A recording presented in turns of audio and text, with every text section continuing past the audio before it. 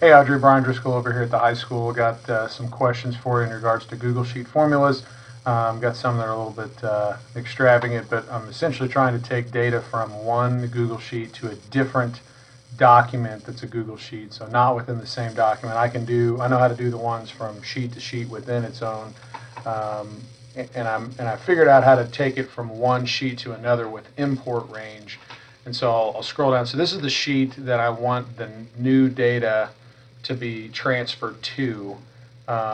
So you can see over here in this left-hand column, I've got this formula here with import range, and I've got the sheet, and then in the actual cell. But the problem I have is that when I go to, just like any other formula, when I want to drag that down, I'm clicking on the bottom right-hand corner and I'm dragging down, and the only thing it's doing is the exact same column. So I know that it's importing a range, which is just that one cell. I'm trying to figure out how to do the range portion to where it is an entire column, and then I can do the same thing for the other one. So if you happen to know that, I was even inside in here doing code, trying to watch a video, and I don't know if it'll pop up here. It's taking a while. My internet's really slow.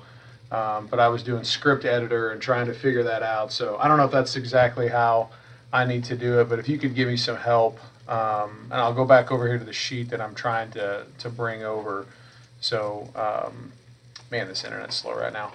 So this is the sheet where I'm trying to transfer all the data. So you can see the names, and then this first column here where it's grad year. I'm just trying to get it to where there's 400 or 500 names. I don't want to have to obviously do that 400 or 500 times, where I can just pull it down. Now I could just add the sheet within this own document, but it's complex as to why I need to do it on this other sheet. I could probably answer a little bit better probably in person, but I need it to be on this sheet and not have to transfer this data, mainly because I've got scoring rubrics that are using very large formulas that are going and getting named ranges that are on this sheet and going back and forth, and so I don't want to have to try to convert that over there. So if you could help me on that, that'd be great.